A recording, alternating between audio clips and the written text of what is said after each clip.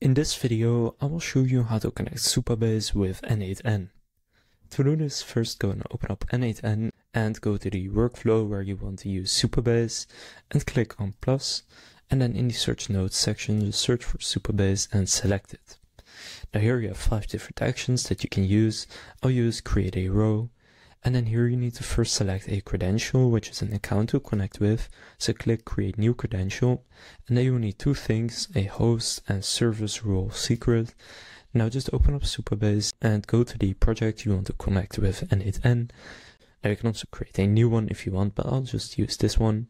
And then from there in the project sort of homepage, scroll down a bit, and then it says connecting to your new project. Then here you have your API. First copy the URL, which will be the host right here.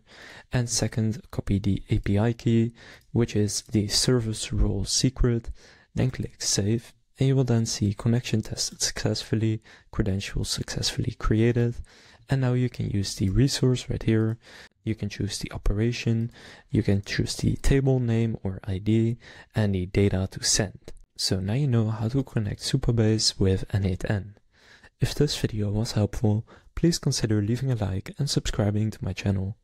With that being said, I will see you in the next video.